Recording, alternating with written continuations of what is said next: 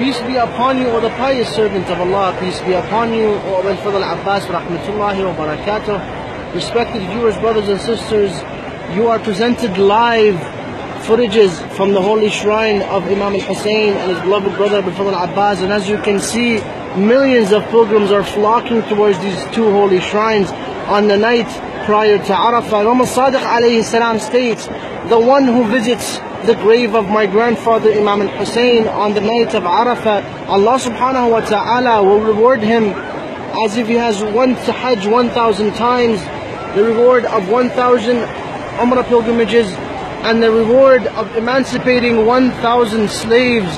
And Allah subhanahu wa ta'ala will forgive all of his past and future sins. As you can see, millions of pilgrims are flocking towards the holy shrine of Imam al-Hussein. Don't forget to write your names, as they will be placed inside the holy tomb